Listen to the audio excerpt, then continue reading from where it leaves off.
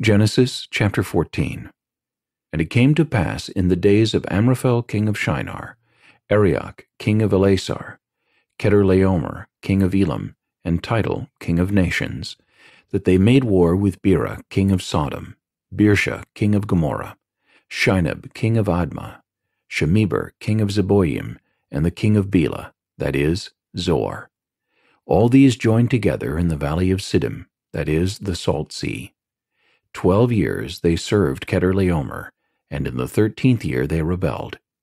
In the 14th year Chedorlaomer and the kings that were with him came and attacked the Rephaim in Ashtaroth Karnaim, the Zuzim in Ham, the Emim in Sheva Kiriathaim, and the Horites in their mountain of Seir as far as El Paran, which is by the wilderness.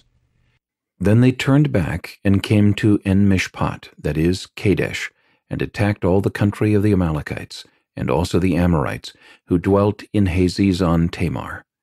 And the king of Sodom, the king of Gomorrah, the king of Admah, the king of Zeboim, and the king of Bela, that is Zoar, went out and joined together in battle in the valley of Siddim, against Chedorlaomer, king of Elam, Tidal, king of nations, Amraphel, king of Shinar, and Arioch, king of Elasar, 4 kings against 5. Now the valley of Siddim was full of asphalt pits, and the kings of Sodom and Gomorrah fled. Some fell there, and the remainder fled to the mountains. Then they took all the goods of Sodom and Gomorrah, and all their provisions, and went their way. They also took Lot, Abram's brother's son, who dwelt in Sodom, and his goods, and departed.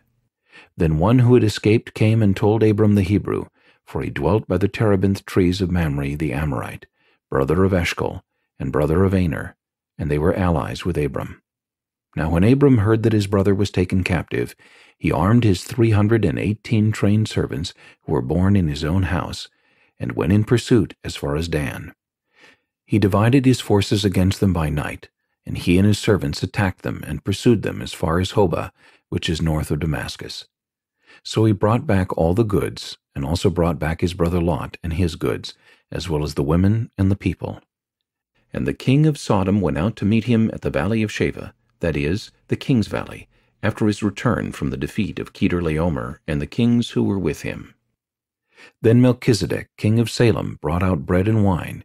He was the priest of God Most High.